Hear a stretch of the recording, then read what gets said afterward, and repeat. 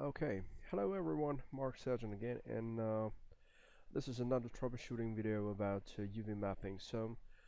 First of all, we have this sofa, and what we want to do is actually we want to repair this UV issue that's happening here.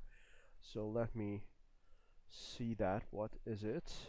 Alt Q to isolate. And as you see, we have some kind of a texture on it, but it's not really appearing in the right places. Now, first of all, we have an order issue. So we have an order issue, we have a hierarchy issue, and there is a symmetry problem. Now, so first of all, the logic is pretty much the opposite. So UV map, Unwrap UV, is usually the first thing after the model is completed. Okay, because if you're using a turbo source, if you're using symmetry, that means you're adding on top more and more content, and you have to work more and more in the UV map. So forget this kind of a solution. Just get rid of this unwrap first. Now, the other thing is, as you see, editable poly is active. So an edge was selected, and while the edge was selected, all of these modifiers were used on top of it. Now this means we have an edge kind of a restriction of the modifier. So even if you are able to edit many things, you're still not able to access everything that you really need to. Okay, so just change the layer order and change the hierarchy and everything like that. Okay, so I will just delete this one. Now the other thing, symmetry has a kind of strange issue, because the problem is when you're using symmetry, there is an overlap problem. So why does it happen that you have a symmetrical model and you have kind of an overlapping here? Because by default, symmetry cuts off a model and mirrors the part and welds the part. Now what happens? Slice along mirror is turned off. Weld seam is on, but if you have no slice along mirror enabled, it's pretty hard to weld anything. Now the issue is nothing special, just the flipping was not turned on. So we need to get a flip, and here is the actual result of a good symmetry.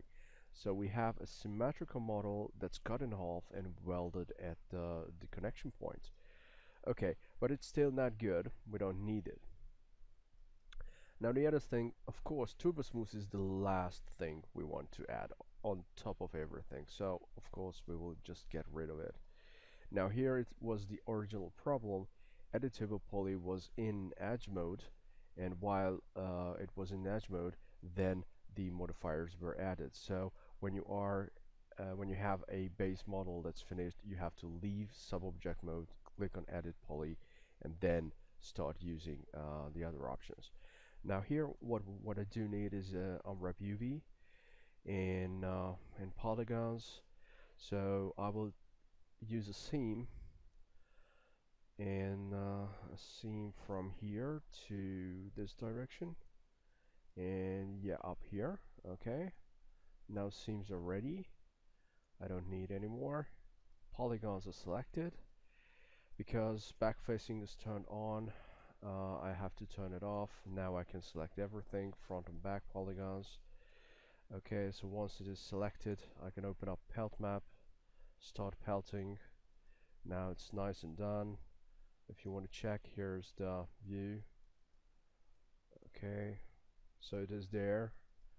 Start relaxing, it's fine, and I'm absolutely satisfied with this one, so I will just start rotating it. Now this is just one half of the sofa, so what I have to do, I have to prepare it for the future welding with the mirrored part. Now to do that, I will select the points, these points, align them into one horizontal line. So here's the icon, align vertically, and I will also align this just to keep it fancy, and select the points again and look for the relax again. Now here we have a different option for relax, that's called keep boundary points fixed. So I will click on that, start relaxing. Now the boundary points will keep their alignment. So this is a perfect way to create a nice and straight patch of UVs. Of course, we can resize it. Not a super important part, but we can. And voila, here we go. This is the unwrap part for the first section. So here we go. Now, ideally, you just right click and convert it into an editable poly, and this way you're melting down everything. So right now, the UV information is baked into the editable poly model. So here's the next part. We're adding on symmetry. And yeah, symmetry, the mirror part is just moved away. Flip, yeah, it was somewhere here. I'm not 100% sure, but it will be nice. Okay. Again, editable poly, that's super fine. Just let me check if it's works fine or not. Here we have a small gap, here we have a small gap. I think it will be fine. Alt Q, isolation, back again.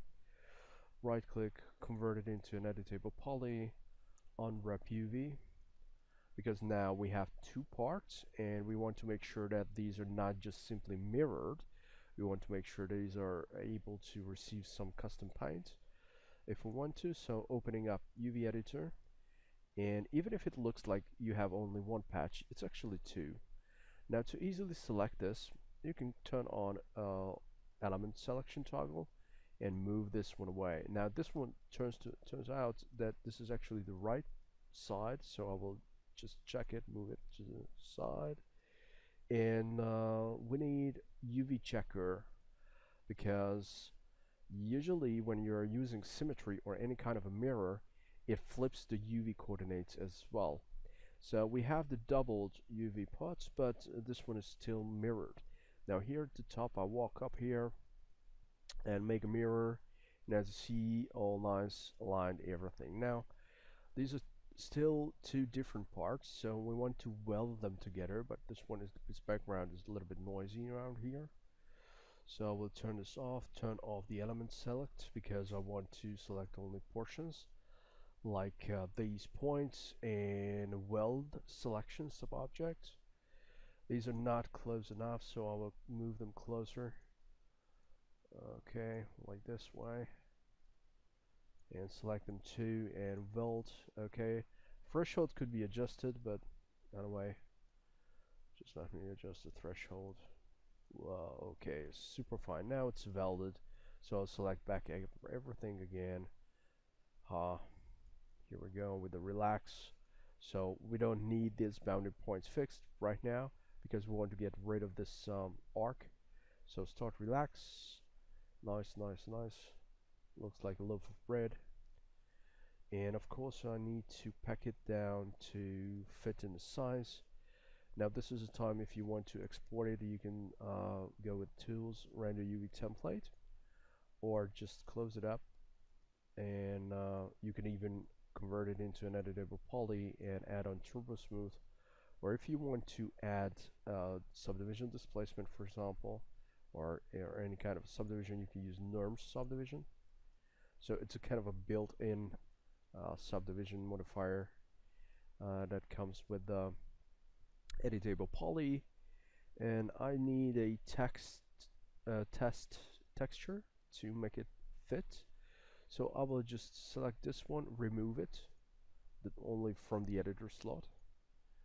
And so why not, I will use a physical material and drag and drop it. That will be kind of a matte paint, and instead of this crazy color, I will use a maps brown letter. Okay, that's it. Make it visible, and of course we need to adjust the tiling, but it will be distortion free. Okay, so as you see, we have this nice floating cool looking leather that's not stretched, that fits nicely with the pot. And if additional things needed, of course, it can be done in 3D painting. So that's it, and thank you for watching. Hope it helped. See you next time. Goodbye.